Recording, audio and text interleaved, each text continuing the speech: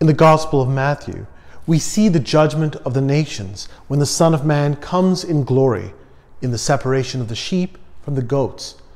Those invited to inherit the kingdom prepared for them from the foundation of the world, the sheep at his right hand, are those that actually practiced the corporal works of mercy by feeding the hungry, giving drink to the thirsty, welcoming the stranger, clothing the naked, tending to the sick, and visiting the imprisoned. By showing mercy to the least of their brethren, they are showing mercy to the King himself.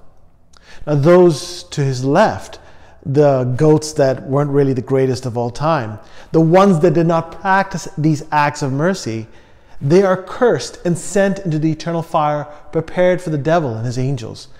They will go to eternal punishment, but the righteous to eternal life. Now the shepherd protects the weak, but he also seems to be harsh to the strong and comfortable.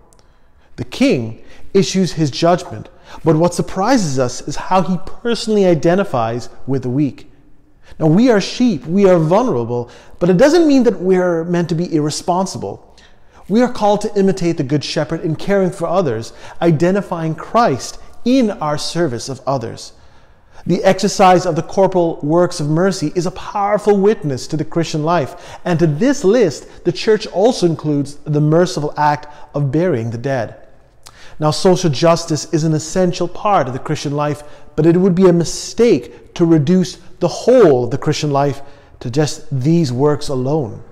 In other parts of the Gospels and in the New Testament, particularly those that deal with, end-of-world situations, we learn that fidelity to the commandments, profession of faith in Jesus Christ, and belonging to him in a particular way are essential too. The object here is not just about doing nice things, but rather doing concrete things in order to serve Christ himself. Christianity is more than just the occasional holiday donation or how we vote on immigration or the justice system. In fact, the most vulnerable tend to be those who are at the beginning stages of life, from conception, and those who are palliative near the end of their life.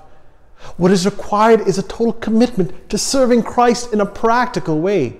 We were created to love God and our neighbor, and this is why the righteous inherit the kingdom prepared for them for the foundation of the world.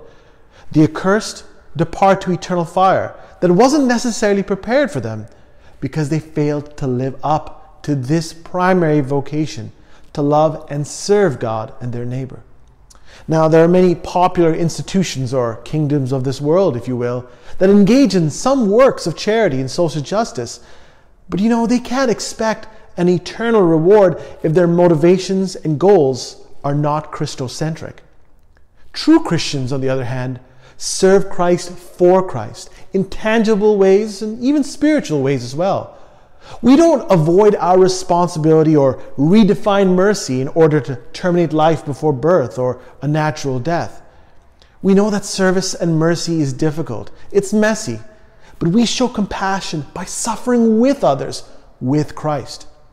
We seek the kingdom by explicitly serving Christ in this life, in witnessing to Christ's service of the most vulnerable, for it ultimately is to him that all glory belongs, now and forever.